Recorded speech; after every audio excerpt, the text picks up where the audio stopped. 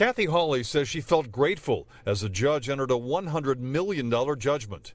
Hawley's brother Steve Constantine was nearly killed by 11 pit bulls owned by one of the defendants. She said what is true, that no amount of money is ever going to give this poor man back the use of his limbs or restore him to who he was before this happened.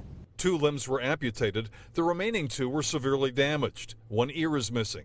Last December, Constantine told us what happened after the dogs attacked him near his friend's house. Kind of recalled trying to get to my feet, telling myself if I don't get up and try and get out of here, they're going to not stop until I'm gone. And I think I remember standing to my feet and then being dragged back down. They probably had me by my clothes and stuff. The defendants are Derek Felton and his mother Elizabeth Felton.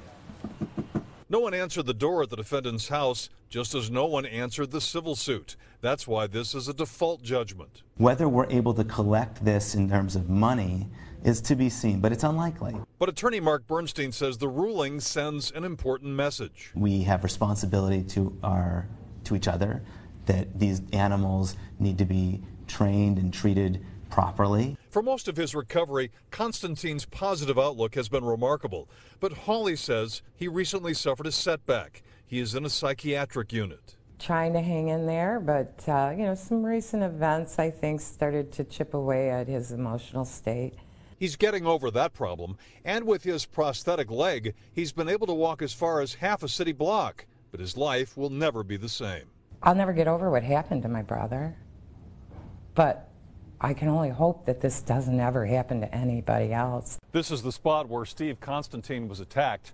He doesn't expect to get any of the $100 million granted by Judge Daphne Means Curtis. He's already had 22 surgeries, and he faces more. In Detroit, I'm Roger Weber, Local 4.